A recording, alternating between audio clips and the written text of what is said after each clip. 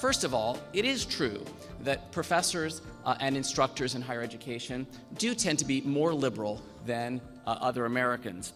Although I'll also stress that their radicalism is greatly exaggerated by conservative critics. But the second point that I think is important is that this has been true for a long time, at least since 1958, probably much earlier than that. If you look at general social survey data and focus just on a question about whether professors identify as liberal or conservative, you find that, depending on how you code the data, about 43% of professors think of themselves as liberal. I think that the true number is probably a little bit higher than that. It's probably closer to 50 if you take a little bit more expansive view of the data.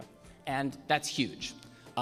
It makes academia the most liberal major occupation in the United States. If you're trying to move ahead in society, gain more prestige, gain more power, and what you have at your disposal is knowledge and high stat and high taste and not money, then that might lead you to want to kind of disrespect the business classes, put them down, make a strong case that knowledge is more important than money, and that might lead people to be more liberal, according to this hypothesis. There's a second, much more material version of the hypothesis, and it goes like this.